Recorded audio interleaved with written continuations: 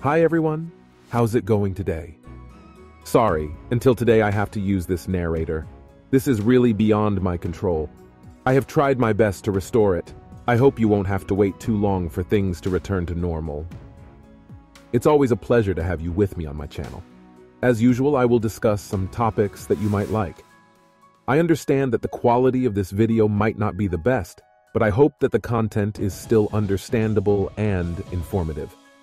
If you're interested in learning more, I also have a Telegram channel where I share various information that I can't post here. And make sure to subscribe to my backup YouTube channel in case of unforeseen events. So, without further ado, fasten your pants and let's get started.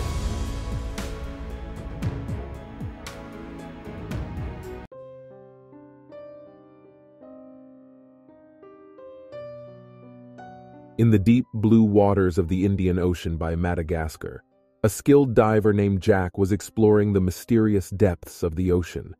He was on a mission to discover ancient artifacts and treasures hidden beneath the waves.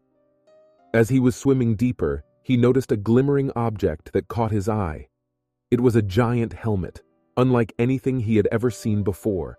It was made of a material that was unfamiliar to him and seemed to be ancient, with intricate designs etched onto its surface.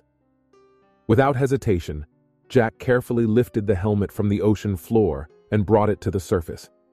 He knew he had discovered something truly remarkable and couldn't wait to share his find with the world. After examining the helmet, archaeologists were astonished to find that it was over 1,000 years old, and it had been created by a civilization that was completely unknown to mainstream history.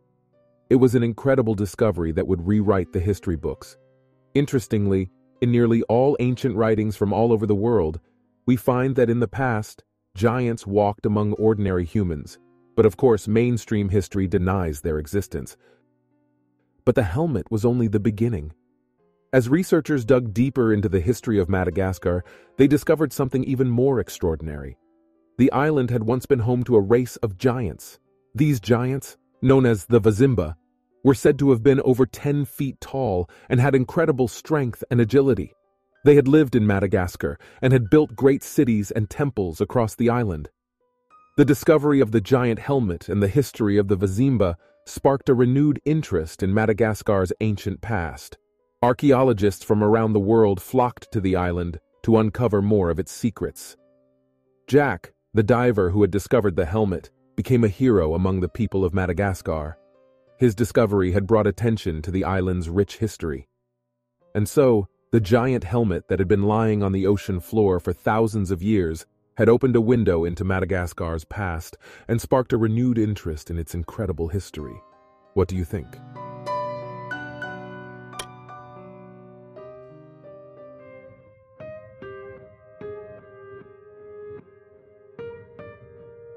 In the small town of Yamagata in Japan, an ancient burial site was uncovered by a group of archaeologists.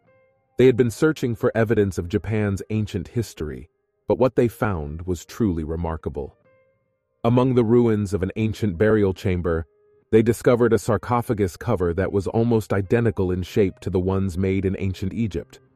It was a stunning discovery that left the archaeologists scratching their heads in confusion.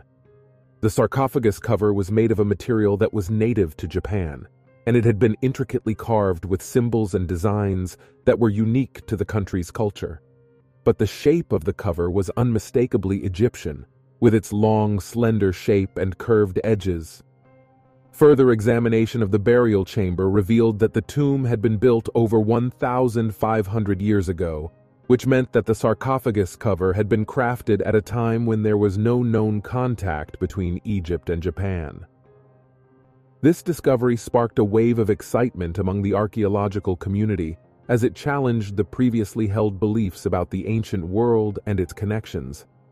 Theories emerged about possible ancient trade routes between the two countries, or even the possibility of ancient cultural exchange between them.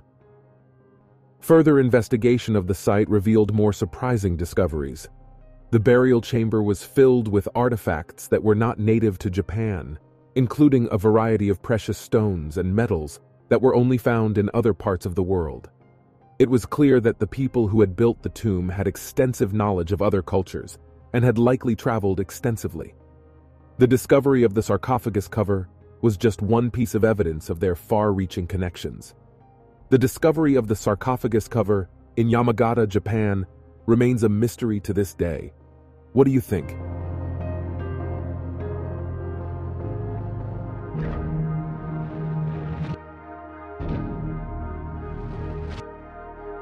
The destruction of false and diseased ways of thinking is an absolute necessity. Merely allowing others to cling to these toxic thoughts is not only perilous, but detrimental to their well-being, if you genuinely care about their welfare. For me, writing serves as a means of sowing seeds that target the insidious and virus-like beliefs that inhabit the minds of many. Such thoughts leave them disempowered, unable to thrive, and ensnared as slaves to their destructive ideals. These beliefs slowly corrode their souls and strip away everything of genuine worth. But this war we fight is not optional. It is one that is forced upon us, whether or not we actively participate in it. Thus, we must adopt various strategies to fight back. Firstly, freedom of the mind from falsehoods is crucial. Secondly, we must develop the strength of our wills, standing firmly for truth, health, and our greater good, no matter what the cost. Thirdly, educating the younger generation is vital to save them from dependency, weakness, and indoctrination. Lastly, survivalism is essential. We must be independent of the system and armed with knowledge and resources to produce our own generators for free energy, structures, and tools to cultivate food. Trust in your visions and your connection to the spiritual realm, irrespective of your religious beliefs. Together, as a united front, we can achieve our common goal. To all the good people, truthers, light workers, and light warriors out there, I extend my heartfelt gratitude for your everyday battle. The dawn is upon us, my fellow light beings. From darkness to light, much love, Zach.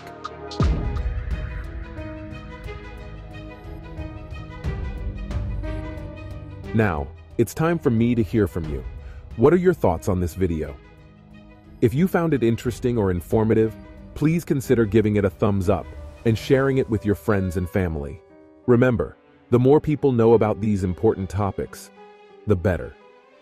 Before we wrap up, I want to extend a huge thank you to all the individuals who dedicated their time and energy to research and gather the information presented in this video. Their efforts are truly commendable and have helped shed light on important topics that affect us all. Make sure to hit the subscribe button and turn on notifications to be notified when the next video is uploaded. Thanks for watching, and I'll see you in the next one.